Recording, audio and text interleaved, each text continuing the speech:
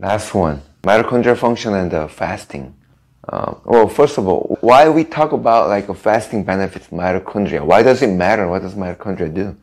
Yeah, mitochondria, and this is a sort of area of research that's fairly recent. So mitochondria are the sort of power cells.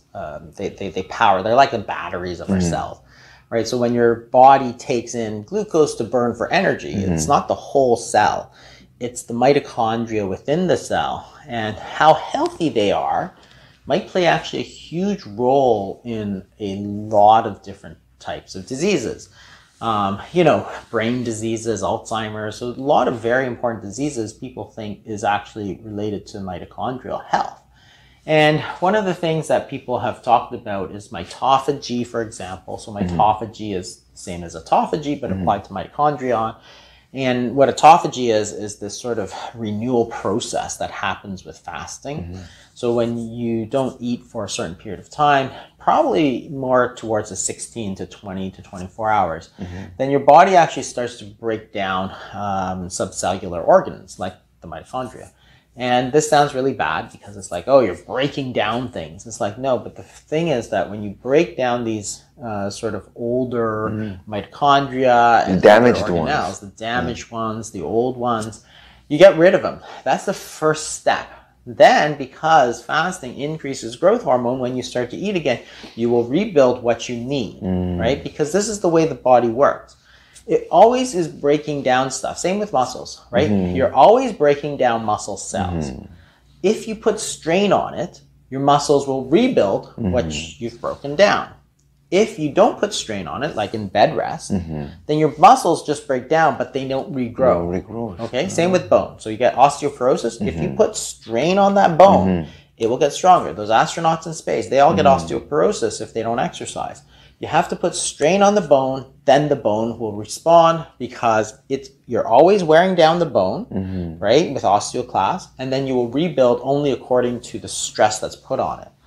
So the same thing, the mitochondria, if you break it down, you have growth hormone, you will rebuild it. And therefore, when you break down old stuff and replace it with new stuff, that's the process of rejuvenation.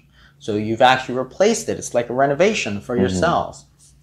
So the idea is that fasting can be very, very important to mitochondrial health by maintaining this sort of natural cycle of mitochondria. So, you know, if you have an old car, an old engine, an old battery, you know, you can throw it out and get a new one, right? It's like your iPhone, right? You have an old iPhone, you know, you have to charge that like twice a day, right? You get a new iPhone, it lasts you like 3 days, right? Because the battery is new.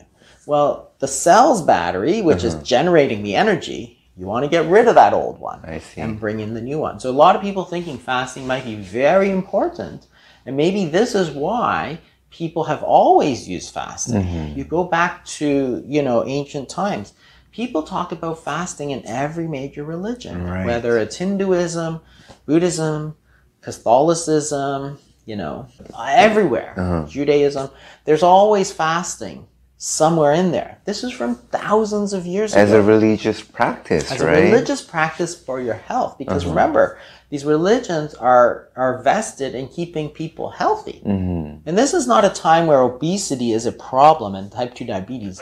2,000 years ago, people didn't have that much to eat. And yet they still thought they should do fasting. Because it was good for them. Maybe give you mental clarity too. Exactly. Mental clarity is important. The ancient Greeks talked about it a lot. So here we have a therapy which is free. It's been used for thousands of years, so we know all about it. It's proven. It's available. Like you don't need any special clinics. You don't need any special equipment. You don't need anything. It doesn't cost you anything. It's not inconvenient because you're simply not eating. And yet, it has this power to sort of change everything for weight gain, for obesity, for metabolic disease. And remember, metabolic disease, which has implications for heart disease and cancers and strokes, which are the major killers these days. Metabolic disease is the major problem these days. 2,000 years ago, you're worried about infections, right? People would get septic, they would have, Right. you know, they don't have antibiotics, they don't have antivirals. Now we have all that. Right. What's killing us now is heart disease, cancer, strokes, of which the most important thing right now is metabolic disease. Right. Used to be smoking, now it's metabolic disease is the most important. And the thing is that the fasting, which is free, which is, you know, available, can help in so many different ways.